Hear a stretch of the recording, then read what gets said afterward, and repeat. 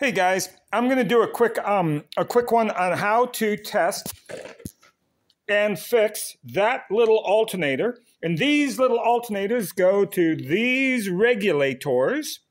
Okay, now these we see absolutely everywhere. See, okay, so I don't know if you can see, there's a whole row of junk engines right there. And every one of these things has one of those little alternators on it. Each and they all got it. And so this is like the most common little alternator setup. I'm sure that one's got it. Yeah, because I pulled a regulator off of it from back there. Okay, so the normal problem that people end up with is their battery's not charging. They've got that and that.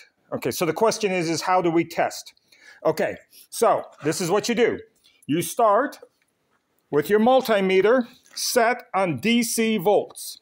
Okay, now, as long as we're on the meter, you need to be able to switch this meter from DC volts to AC volts. Okay, some of this one here has just 1 volt area, so I change that one by hitting select.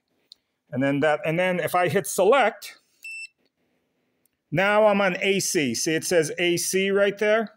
Okay, I can go again. It gives me some other function, and I'll get back around to DC volts. It probably has 3 or 4 different functions. That's one way. Some of them rotate.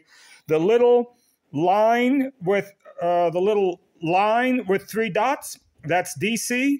The little wiggly, that's AC. Okay, we need both for this testing. So you start. Come over to your battery. Check with the engine running if you're getting up to 14.2 volts. If you're going over 14.2 volts, not much, like if you're going up 15, 16, that means your regulator is stuck on. We'll come back to that.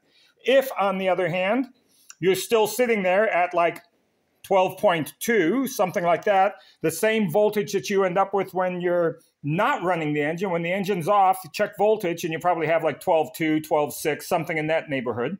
Okay, you start the engine, the voltage doesn't go up. The first thing you do, come to your alternator. Make sure the belt's on. Make sure that it's semi-tight. Look at this. These dogs, they just won't leave you alone. They're just like, come on, Dad. What are you talking to these people for?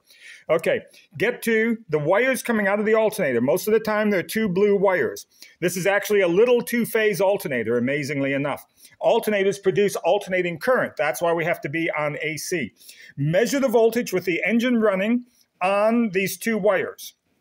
The 2 wires coming out of this alternator. If you see something like 22, 26 volts, that means it's just open circuit. That means that the alternator is producing voltage, but the voltage isn't going anywhere. Okay, if you have no voltage, the engine's running, the alternator's spinning, then that means the alternator's bad. Okay, so replace the alternator. Okay, but if you have voltage, now we come over to this little system right here. Okay, so this dog, look at this thing. Come on. Okay, go. That's Luna, by the way. Okay, you come over to this little guy. Okay, this one here, I just rewired it. I took this off of a wrecked engine, and they had that and that on there when I bought this thing, and that was triggering the light. That was none of it worked. Okay, so you come over to your regulator. Come into this side here. See how you can reach in and touch those wires? Again, check on AC, the 2 blue wires. If you have voltage here, on AC voltage coming out of the alternator, but you don't have it here, well, then you got a wiring fault.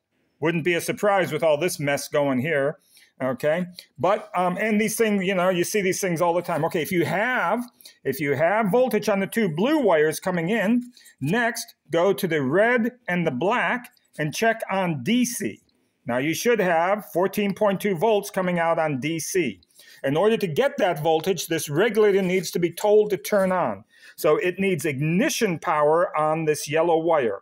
Okay, if the yellow wire doesn't have power, the regulator won't turn on, and you still will get nothing out of the regulator. Okay, but if you have AC voltage at like your 26 volts or whatever it is, coming in these 2 blue wires, and your yellow wire has ignition voltage, and you have no voltage coming out the red and the black wire, then this regulator is bad.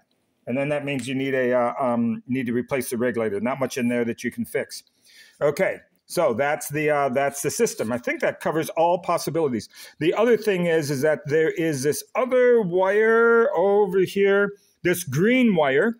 The green wire, this green wire here, that goes to the light. And so what you should see, light is on, light is off, light is on. Start the engine, light goes off.